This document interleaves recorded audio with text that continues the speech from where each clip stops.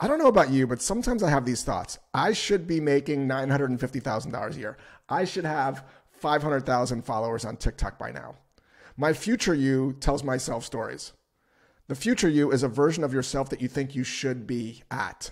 The problem is that when you're not there, you start to feel anxious, afraid, and nervous, and you're in a bad mood. You go into a downward spiral. Why is that? It's because your thoughts, what you think, affects how you feel.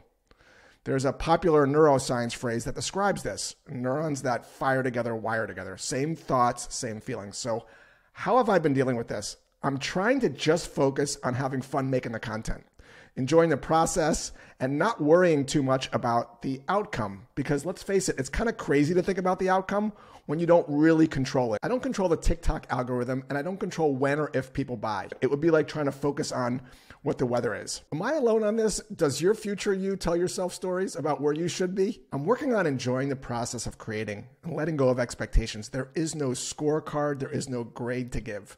The future you isn't the reward. The present you is.